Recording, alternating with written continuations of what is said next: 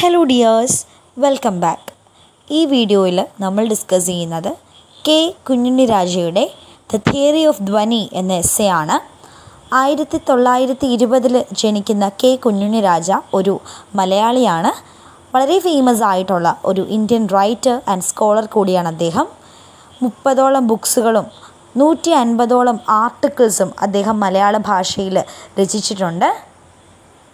Textual ക്രിറ്റിസിസത്തിലെ ഒരു എക്സ്പേർട്ടായിട്ടാണ് നമ്മൾ K Kunjunni രാജയെ consider ചെയ്യുന്നത്. The encyclopedia of Indian philosophies, Indian language highway for all, മിമംസ contribution to language studies, Koodiyattam and introduction, Indian theories of meaning തുടങ്ങിയവയാണ് അദ്ദേഹത്തിൻ്റെ major works. 2005 അദ്ദേഹം മരിക്കുന്നത്. നമ്മൾ പഠിക്കുന്ന തിയറി ഓഫ് ധ്വനി എന്നത് അദ്ദേഹത്തിൻ്റെ ഇന്ത്യൻ എസ്തെറ്റിക്സ് ആൻഡ് ഇൻട്രൊഡക്ഷൻ എന്ന വർക്കിൽ നിന്ന് എടുത്തിട്ടുള്ളതാണ്.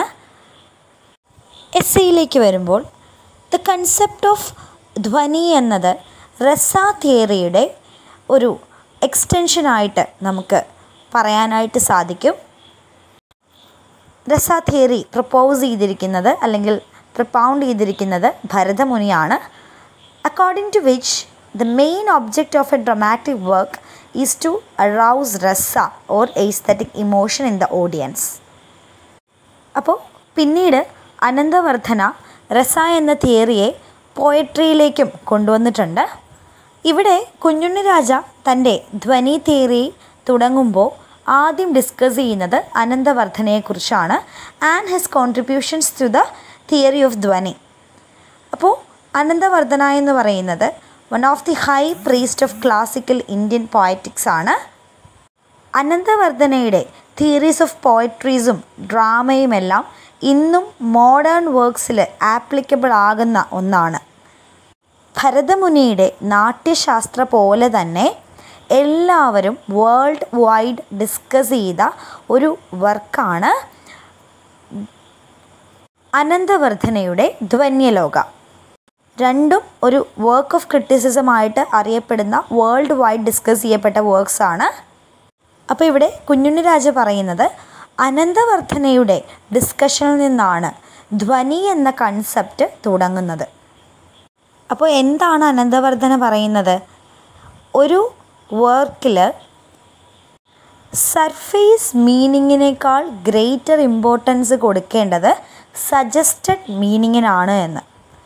അപ്പോൾ ആ ഒരു ഐഡിയയെ വെച്ചിട്ടാണ് ഇവിടെ കുഞ്ഞുണ്ണി രാജ ദ തിയറി ഓഫ് ധ്വനി എഴുതുന്നത്.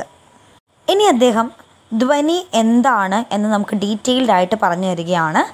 ധ്വനി എന്ന വേർഡിൻ്റെ ലിറ്ററൽ മീനിങ് എന്ന് പറയുന്നത് സജഷനാണ്.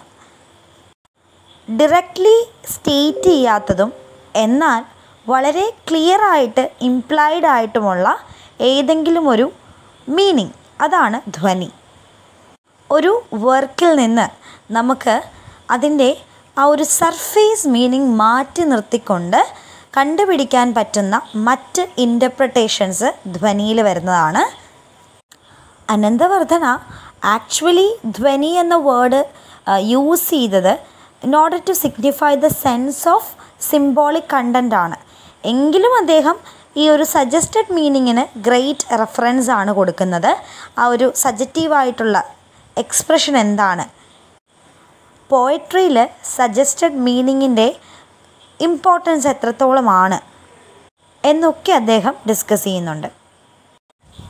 അനന്തവർദ്ധന പറയുകയാണ് അദ്ദേഹം ഈ ഒരു ടേം എടുത്തത് ഗ്രമാറിയൻസിൽ നിന്നാണ്.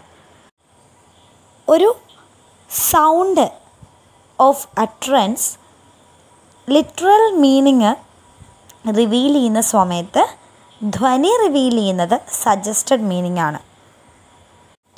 ഒരു സിമിലാരിറ്റി നമുക്ക് കാണാനായിട്ട് സാധിക്കുന്നില്ലേ? സൗണ്ട് ലിറ്ററൽ മീനിങ് കൊടുക്കുന്നു, ധ്വനി ഒരു സജസ്റ്റഡ് മീനിങ് ഒരു പോയത്തിനോ മറ്റു വർക്കിനോ കൊടുക്കുന്നു. അപ്പോൾ ഈ സിമിലാരിറ്റി കണക്കിലെടുത്തുകൊണ്ട് ധ്വനി എന്ന term is applied to suggestive poetry. അതായത് ലിറ്ററൽ സെൻസിന് ഉപരി സജസ്റ്റഡ് സെൻസിനാണ് അവിടെ പ്രാധാന്യം കൂടുതൽ. ആൻഡ് കുഞ്ഞുണ്ണി രാജ നമുക്ക് പറഞ്ഞു തരികയാണ് അനന്തവർദ്ധനയെ വെച്ച് നോക്കുമ്പോൾ അദ്ദേഹത്തിൻ്റെ അഭിപ്രായത്തിൽ പോയട്രിയുടെ സോൾ എന്ന് പറയുന്നത് ലിറ്ററൽ മീനിങ് അല്ല, മറിച്ച് സജസ്റ്റഡ് മീനിങ് ആണ്, ധ്വനിയാണ്. He says that beautiful ideas in poetry are of two types. ഒന്ന് വാക്യ അല്ലെങ്കിൽ ലിറ്ററൽ, രണ്ടാമത്തത് പ്രതീയമാന അല്ലെങ്കിൽ ഇംപ്ലൈഡ്. അപ്പോൾ ഇംപ്ലൈഡ് മീനിങ്ങിനാണ് ഒരു പോയട്രിയിൽ ഏറ്റവും ഉയർന്ന സ്ഥാനം. നമ്മൾ ലിറ്ററൽ മീനിങ്ങിനെ തേടി പോകുമ്പോൾ ഒരു പെൺകുട്ടിയുടെ ഓരോ ബോഡി പാർട്സിൻ്റെ ബ്യൂട്ടിയെക്കുറിച്ച് പറയുന്ന പോലെയാണ്. എന്നാൽ നമ്മൾ സജസ്റ്റഡ് മീനിങ് എടുക്കുമ്പോൾ the charm of A girl in whole, അതാണ് നമ്മൾ ഡിസ്കസ് ചെയ്യുന്നത്. ആ ഒരു ഹോൾ പോയത്തിൻ്റെ ബ്യൂട്ടിയെ വളരെ നല്ല രീതിയിൽ റെപ്രസെൻറ്റ് ചെയ്യണമെങ്കിൽ നമ്മൾ ഇംപ്ലൈഡ് മീനിങ്ങിനെ വേണം ഫോക്കസ് ചെയ്യാൻ.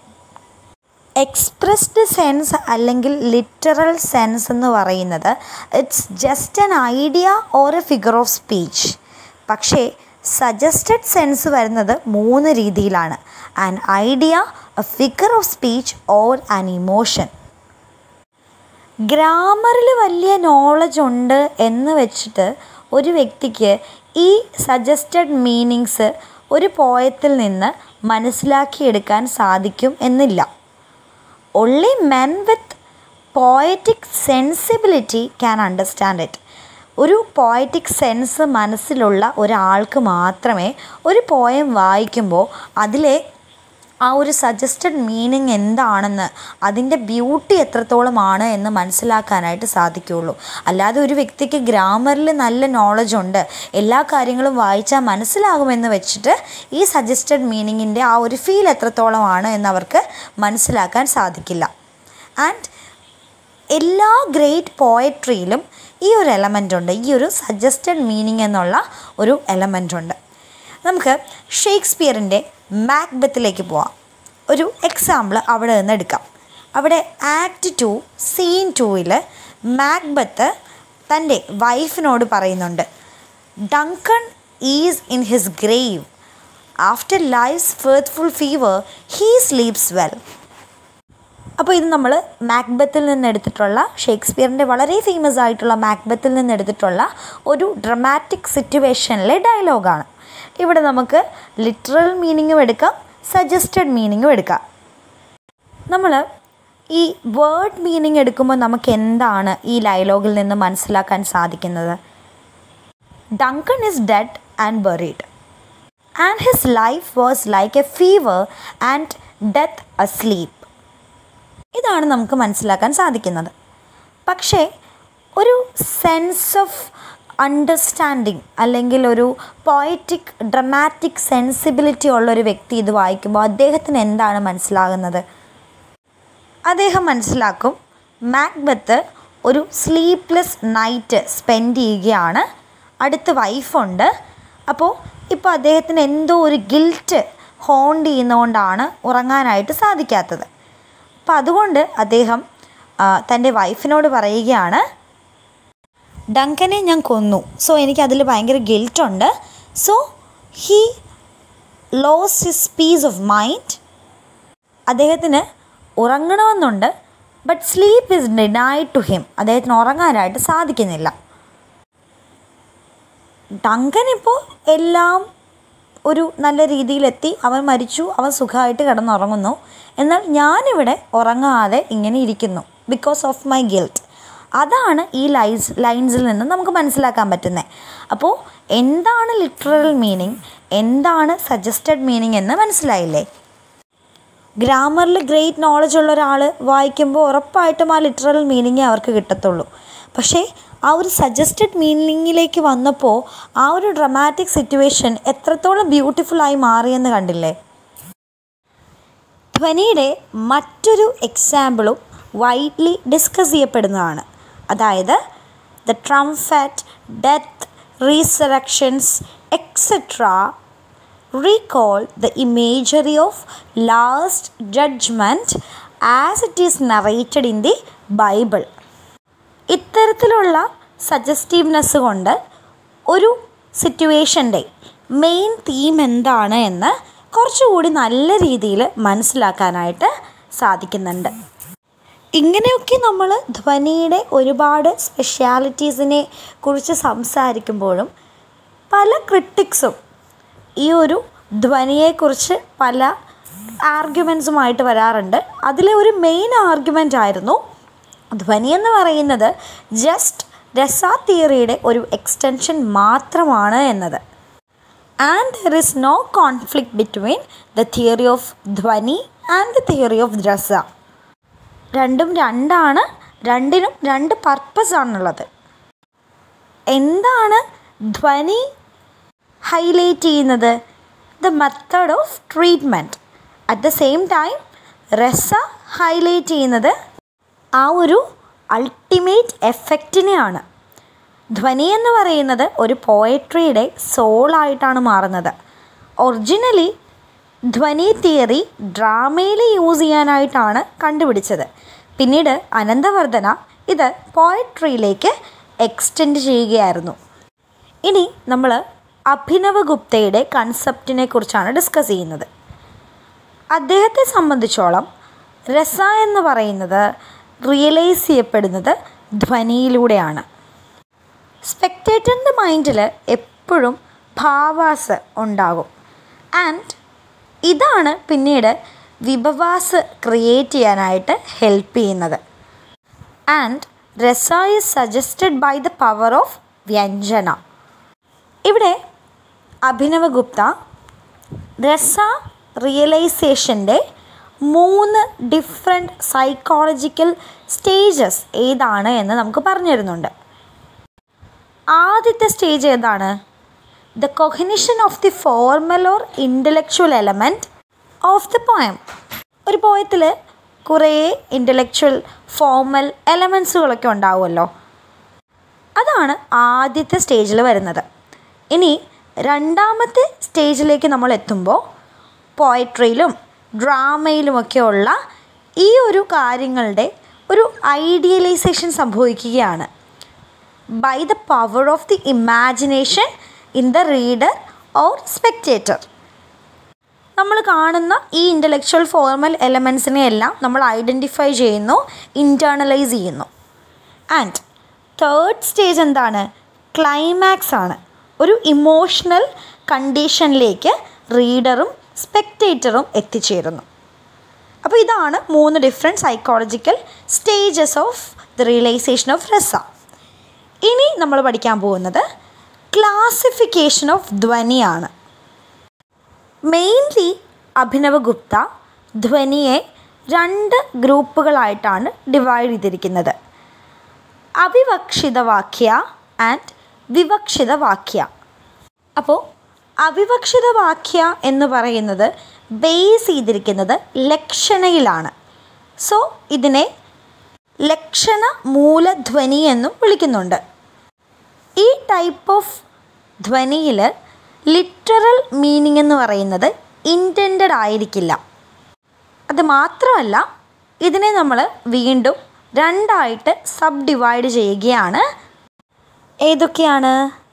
ആദ്യത്തെ സബ് ഡിവിഷനാണ് അത്യന്താദി രസ്കൃത വാക്യ. ഇവിടെ ലിറ്ററൽ സെൻസ് എന്ന് പറയുന്നത് കംപ്ലീറ്റ്ലി ഔട്ട്സൈഡിലായിരിക്കും സെറ്റ് ചെയ്തിരിക്കുക.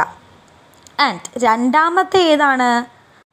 അർത്ഥധാര സംക്രമിത വാക്യ. ഇവിടെ ലിറ്ററൽ മീനിങ്ങിന് ഒരു ഷിഫ്റ്റ് സംഭവിക്കുകയാണ്. അപ്പോൾ നമ്മൾ ആദ്യത്തെ ഡിവിഷനും അതിൻ്റെ സബ് ഡിവിഷനും പഠിച്ചു. ഇനി നമ്മൾ രണ്ടാമത്തെ ഡിവിഷനാണ് പറയുന്നത്. ദാറ്റ് ഈസ് വിവക്ഷിത വാക്യ. ഇതിനെ നമ്മൾ അഭിധമൂലധ്വനി എന്നും പറയുന്നുണ്ട്. ഇവിടെ this is based on the primary meaning of the word. അതുകൊണ്ടാണ് അഭിധമൂലധ്വനി എന്ന പേര് വന്നിരിക്കുന്നത്. ഇവിടെ the literal sense is intended but is subordinate to the implied sense. ഇതിനെയും നമ്മൾ 2ആയിട്ട് ഡിവൈഡ് ചെയ്യുകയാണ്. ആദ്യത്തെ ഏതാണ്? സംലക്ഷ്യ കർമ്മവാക്യ. Here The stages of realizing the suggested sense can be well perceived. ഇതിനെ നമ്മൾ വീണ്ടും രണ്ടായിട്ട് ഡിവൈഡ് ചെയ്യുന്നു. വാസ്തുധ്വനി, അവിടെ ഫാക്റ്റ് അതേപോലെ തന്നെ സജസ്റ്റ് ചെയ്തിട്ടുണ്ടാകും. രണ്ടാമത്തത് അലങ്കാര ധ്വനി, അവിടെ സജസ്റ്റഡ് എലമെൻ്റ് എന്ന് പറയുന്നത് ഒരു അലങ്കാരയോ ഒരു ഫിഗർ ഓഫ് സ്പീച്ചോ ആയിരിക്കും. ഇനി നമ്മൾ രണ്ടാമത്തെ സബ് ഡിവിഷനായിട്ടുള്ള അസംലക്ഷ്യ കർണവാക്യ അതാണ് നോക്കുന്നത്. This type is more important and is concerned with the suggestion of the poetic emotion. ഇവിടെ സജസ്റ്റഡ് സെൻസ് എന്ന് പറയുന്നത് ഇൻപെർസിപ്റ്റബിൾ ആയിരിക്കും. ഇനി നമ്മൾ നോക്കുന്നത് ധ്വനി തിയറിക്കെതിരെയുള്ള കുറച്ച് ക്രിറ്റിസിസംസ് ആണ്. അപ്പോൾ അനന്തവർദ്ധന തൻ്റെ ധ്വന്യലോക എന്ന വർക്കിൽ ഓൾറെഡി ഈ ക്രിറ്റിസിസത്തിനൊക്കെ എതിരായിട്ട് ഒരു മറുപടി പോലെ പറഞ്ഞിട്ടുണ്ട്. അപ്പോൾ ഏതൊക്കെയാണ് ക്രിറ്റിസിസംസ് എന്ന് നോക്കാം. ആദ്യത്തേതാണ് ധ്വനി ആൻഡ് അനുമാന. അപ്പോൾ മഹിമ ഭട്ട എന്താണ് പറയുന്നത്? ധ്വനി ഈസ് ഇൻക്ലൂഡഡ് ഇൻ അനുമാന. അതായത് ഒരു സെപ്പറേറ്റ് സ്ഥാനം ധ്വനിക്ക് കൊടുക്കേണ്ടതായിട്ടില്ല. ബിക്കോസ് അത് ഓൾറെഡി അനുമാനത്തിൽ ഇൻക്ലൂഡഡ് ആണ്. അപ്പോൾ ഇതിന് എതിരായിട്ട് അനന്തവർദ്ധന എന്താണ് പറയുന്നത്? നമ്മൾ ഏതൊരു സ്റ്റേറ്റ്മെൻ്റ് എടുത്തു കഴിഞ്ഞാലും അവിടെ ഒരു മേജർ ടേം ഉണ്ടാകും, ഒരു മൈനർ ടേം ഉണ്ടാകും. അപ്പോൾ ഈ രണ്ടിൻ്റെയും കൂടി ഒരു കൺക്ലൂഷൻ അല്ലെങ്കിൽ റിസൾട്ട് എന്ന് പറയുന്നതാണ് ഒരു സ്റ്റേറ്റ്മെൻറ്റിൻ്റെ ഇൻഫറൻസ് അല്ലെങ്കിൽ അനുമാനം എന്നത്. അതുപോലെ തന്നെ ഏതൊരു സെൻസിനും ഒരു എക്സ്പ്രസ്ഡ് മീനിങ്ങും ഉണ്ടാവും, ഒരു ഇംപ്ലൈഡ് മീനിങ്ങും ഉണ്ടാവും. ഒരു സെൻറ്റൻസ് എക്സ്പ്രസ് ചെയ്യുന്നൊരു മീനിങ്ങും ഉണ്ടാവും, അതിൽ ഒളിഞ്ഞു കിടക്കുന്ന സജസ്റ്റഡ് മീനിങ് ആയിട്ടുള്ള ഒരു ഇംപ്ലൈഡ് മീനിങ്ങും ആ ഒരു സ്റ്റേറ്റ്മെൻറ്റിന് ഉണ്ടാവും. അപ്പോൾ ഈ എക്സ്പ്രസ്ഡും ഇംപ്ലൈഡും മീനിങ് പോലെയാണ് അനുമാനയും ധ്വനിയും. അത് തമ്മിൽ ഒരു റിലേഷൻഷിപ്പ് വേണമെന്നില്ല.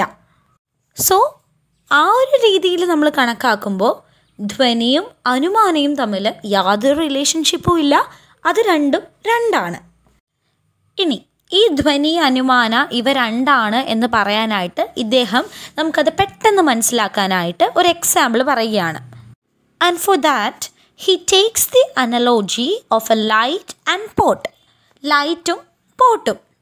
അപ്പോൾ ലൈറ്റ് വരുന്ന സമയത്ത് ഒരു സ്ഥലത്തിരിക്കുന്ന പോട്ടിനെ അത് റിവീൽ ചെയ്യും.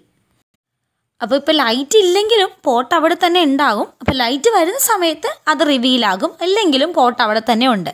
അപ്പോൾ അതുപോലെയാണ് ധ്വനിയും അനുമാനയും. ലൈറ്റും പോട്ടും തമ്മിൽ യാതൊരുവിധ റിലേഷൻഷിപ്പും ഇല്ല. അതുപോലെ തന്നെ ധ്വനിയും അനുമാനയും തമ്മിൽ ഒരു റിലേഷനും ഇല്ല. രണ്ടും രണ്ടാണ്. എങ്കിലും രണ്ടും അതിൻ്റെ പർപ്പസ് ഒരേപോലെ നല്ല രീതിയിൽ സാറ്റിസ്ഫൈ ചെയ്യുകയും ചെയ്യും. ഇനി അടുത്ത ക്രിറ്റിസിസമാണ് ധ്വനി ആൻഡ് അർത്ഥപതി അനുപലപ്തി. അപ്പോൾ എന്താണ് അർത്ഥപതി? അർത്ഥപതി എന്ന് പറയുന്നത് ഒരു ഇമ്മീഡിയറ്റ് ഇൻഫറൻസ് ആണ്. അതെന്തിനെയാണ് ബേസ് ചെയ്തിരിക്കുന്നത്? മേജർ ടേമും മിഡിൽ ടേമും തമ്മിലുള്ള ഒരു യൂണിവേഴ്സൽ റിലേഷൻഷിപ്പിൽ നമുക്കൊരു ആബ്സെൻസ് കാണാൻ സാധിക്കും. ആ ആബ്സെൻസിനെ ബേസ് ചെയ്തുകൊണ്ടാണ് അർത്ഥലപ്തി വർക്ക് ചെയ്യുന്നത്. അപ്പോൾ അതൊരു അസംഷൻ മാത്രമാണ്. അപ്പോൾ അനന്തവർദ്ധന എന്താണ് പറയുന്നത്?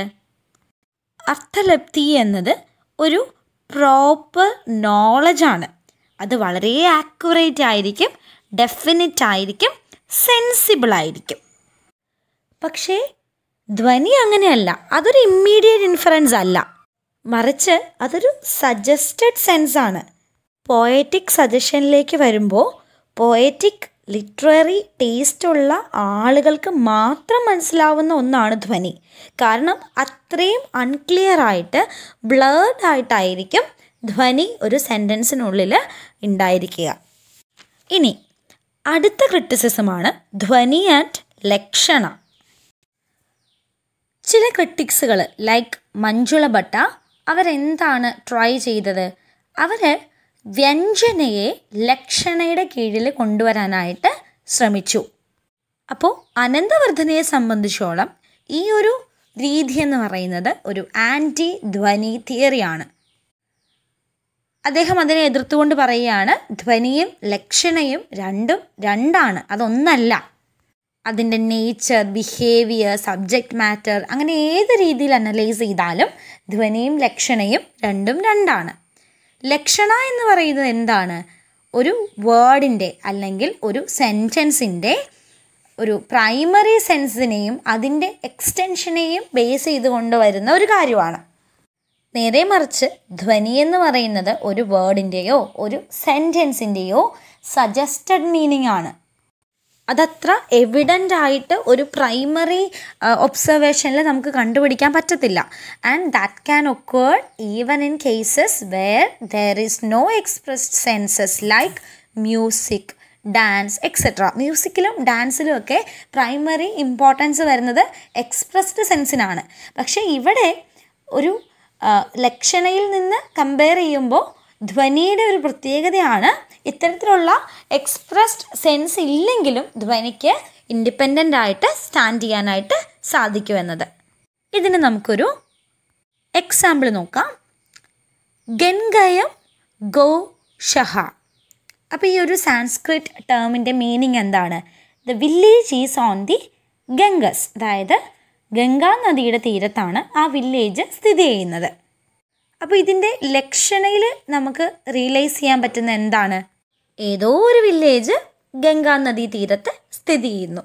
പക്ഷേ ഇവിടെ ധ്വനി വെച്ച് നമ്മൾ റിയലൈസ് ചെയ്യുമ്പോൾ നമുക്ക് എന്താണ് മനസ്സിലാക്കാൻ സാധിക്കുന്നത്? ആ ഗംഗാ നദീ തീരത്ത് സ്ഥിതി ചെയ്യുന്ന വില്ലേജ് എന്ന് പറയുന്നത് ഹൈലി പ്യുവറാണ്, ഹോളിയാണ്. അപ്പോൾ ഇതാണ് ലക്ഷണയും ധ്വനിയും തമ്മിലുള്ള വ്യത്യാസം. ഇനി അടുത്തതാണ് ധ്വനി ആൻഡ് അഭിധ. അപ്പോൾ ചില ക്രിട്ടിക്സുകൾ പറയുകയാണ് ധ്വനി should be included in the primary function of അഭിധ it self. That is the meaning of A word is what കൺവൈഡ് by it. ഒരു വേർഡ് സജസ്റ്റ് ചെയ്യുന്ന മീനിങ് ആണ് അതിനുള്ളതെന്ന്. അപ്പോൾ അതിൻ്റെ സ്കോപ്പിന് അവിടെ യാതൊരുവിധ റെസ്ട്രിക്ഷൻസും ഇല്ല. എല്ലാ കാര്യങ്ങളും ആ ഒരു വേർഡിൽ ഒരു മീനിങ്ങിൽ തന്നെയായിരിക്കും ഒതുങ്ങി നിൽക്കുന്നത്. അപ്പോൾ ഇതിന് ക്രിട്ടിക്സുകൾ മറ്റൊരു എക്സാമ്പിൾ തരികയാണ്. നമ്മൾ ഒരു ആരോ തൊടുത്തു വിടുകയാണ്. അപ്പോൾ നമ്മളതിന് എത്രത്തോളം ഫോഴ്സ് കൊടുക്കുന്നു എന്നതിനെ ആസ്പദമാക്കിയായിരിക്കും അതെത്ര റേഞ്ച് കവർ ചെയ്യുന്നു എന്നത് ഇരിക്കുന്നത്. അപ്പോൾ അതുപോലെ തന്നെയാണ് ഒരു വേർഡിൻ്റെ മീനിങ്ങും. ലെങ്ത് അനുസരിച്ചിട്ട് ഒരു വേർഡ് മീനിങ് എത്ര വേണമെങ്കിലും എക്സ്റ്റെൻഡ് ചെയ്യാമെന്നാണ് ക്രിട്ടിക്സ് പറയുന്നത്. എന്നാൽ അനന്തവർദ്ധന ഇതിനോട് എഗ്രി ചെയ്യുന്നില്ല. ഈ ഒരു വ്യൂ പോയിൻറ്റിനെ അനന്തവർദ്ധന അറ്റാക്ക് ചെയ്യുകയാണ്. ഒരു വേർഡിൻ്റെ പ്രൈമറി ഫങ്ഷൻ എന്ന് പറയുന്നത് ഒരു ടാസ്ക് കംപ്ലീറ്റ് ആവുമ്പോൾ അവിടെ അവസാനിക്കുകയാണ് ചെയ്യുന്നത്. എന്നാൽ ഒരിക്കലും അവസാനിക്കാത്ത ഇൻഡയറക്റ്റ് ആയിട്ട് കിടക്കുന്ന ഒന്നാണ് ധ്വനി. അതുകൊണ്ട് തന്നെ നമുക്ക് അഭിധയെയും ധ്വനിയെയും ഒന്നാണ് എന്ന രീതിയിൽ പറയാനായിട്ട് സാധിക്കത്തില്ല. ധ്വനിക്ക് എക്സിസ്റ്റ് ചെയ്യാനായിട്ട് അവിടെ വേർഡ്സ് വേണമെന്ന് പോലും ഇല്ല. It can be non through music, gestures etcetera. Next ക്രിറ്റിസിസമാണ് Dhwani and തത്പര്യവൃത്തി. ഇവിടെ എന്താണ് പറയുന്നത്? ഒരു വേർഡിന് അത് ഇൻഡിവിജ്വലായിട്ട് നിൽക്കുന്ന സമയത്ത് ഒരു മീനിങ് ആയിരിക്കും ഉണ്ടാവുക. അതുപോലെ തന്നെ അതൊരു സെൻറ്റൻസിൽ വരുമ്പോൾ അതിൻ്റെ മീനിങ് ടോട്ടലി ചേഞ്ച് ആകാം.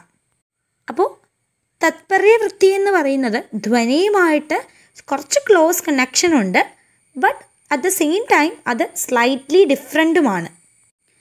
തത്പര്യവൃത്തി എന്താണ് എക്സ്പ്ലെയിൻ ചെയ്യുന്നത്? ഒരു സെൻറ്റൻസിൻ്റെ ലിറ്ററൽ മീനിങ് മാത്രമാണ്. അതേസമയം ധ്വനി സജസ്റ്റ് ചെയ്യുന്ന എന്താണ്? ഇംപ്ലൈഡ് മീനിങ്ങുകളാണ്. തത്പര്യവൃത്തി എക്സ്റ്റേണൽ, സർഫസ്, എക്സ്പ്രസ്ഡ് മീനിങ്ങുകളെ തരുമ്പോൾ ധ്വനി നമുക്ക് തരുന്നത് ഇംപ്ലൈഡ് മീനിങ്ങുകളെയാണ്, സജസ്റ്റഡ് മീനിങ്ങുകളെയാണ്. ഇനി ലാസ്റ്റ് ക്രിറ്റിസിസമാണ് ധ്വനി ആൻഡ് വക്രോക്തി. അപ്പോൾ കുന്തക എന്ന ഒരു ക്രിട്ടിക് എന്താണ് ചെയ്യുന്നത്? അദ്ദേഹം ധ്വനിയുടെ സെപ്പറേറ്റ് ഇൻഡിവിജ്വൽ എക്സിസ്റ്റൻസിനെ ഡിനൈ ചെയ്തുകൊണ്ട് അതിനെ വക്രോക്തിയുടെ കീഴിൽ കൊണ്ടുവരാനായിട്ട് ശ്രമിക്കുകയാണ്. എന്നാൽ അനന്തവർദ്ധന ഇതിനും അനുവദിക്കുന്നില്ല.